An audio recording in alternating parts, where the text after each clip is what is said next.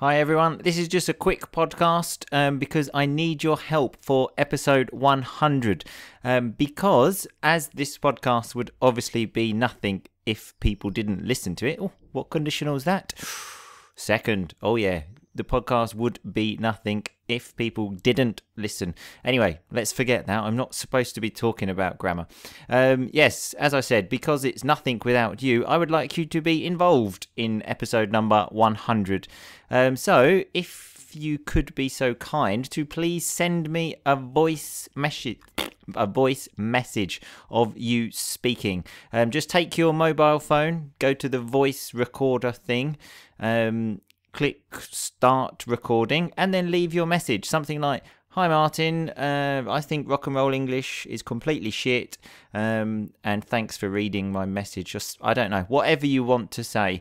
And then once you finish that, just click send and send it to martin@rockandrollenglish.com. So that's martin@rocknrollenglish.com. But go to the Facebook page and the Instagram page and there will be a video there of how to do it. Obviously, I'm telling you this quite late because episode 100 is on Monday.